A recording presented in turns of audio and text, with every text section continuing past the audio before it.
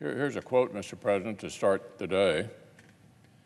I do think we're in a very serious danger of repeating almost all the mistakes of the 1960s and early 1970s.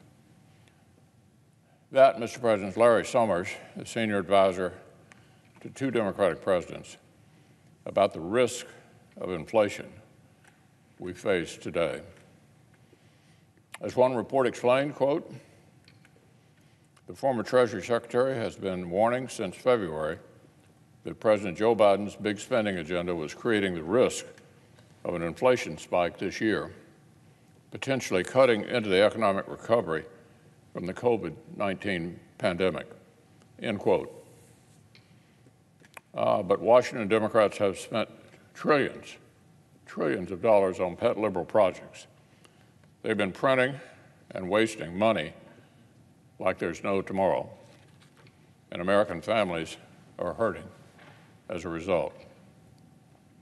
Inflation has more than overtaken the average worker's wage growth since last year.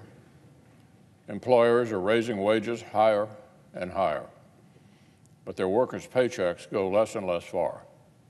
Families' incomes and savings are eroding right before their eyes. Democrats have done this proudly, on a party line basis. Back in 2020, during the teeth of the COVID emergency, Congress worked across party lines to pass massive rescue packages that Republicans and Democrats had written together. Virtually every serious expert agreed that after the last relief bill that we passed in December, the economy was primed and ready to go. But our Democratic colleagues wanted more. Like they admitted from the start of the pandemic, they wanted to use the crisis to, quote, restructure things to fit their vision, end quote, from a temporary emergency to permanent socialism. They bragged the partisan bill they passed in March was the most left-wing legislation in American history.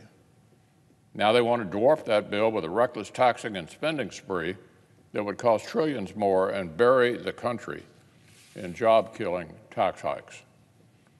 When it comes to spending and the economy, President Biden, Speaker Pelosi, and the Democratic leader have made a conscious decision. They don't want Republican governing partners. They want to go it alone. Well, with one exception, just one exception. No, Republicans won't have any input into the massive, reckless taxing and spending spree that will stick middle-class families with higher costs, lower wages, and a socialist country they didn't vote for. But Democrats do want Republicans' help with just one thing. They want us to help raise the credit limit to make it happen.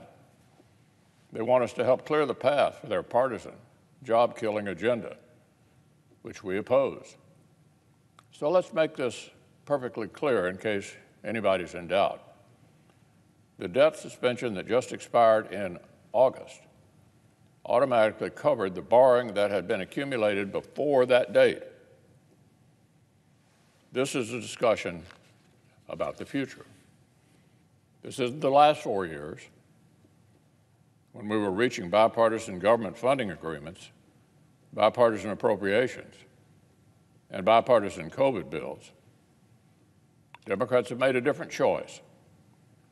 They want to make policy all by themselves, so they can come up with the financing on their own as well. The Democratic leaders have every tool and procedure they need to handle the debt limit on a partisan basis, just like they're choosing to handle everything else.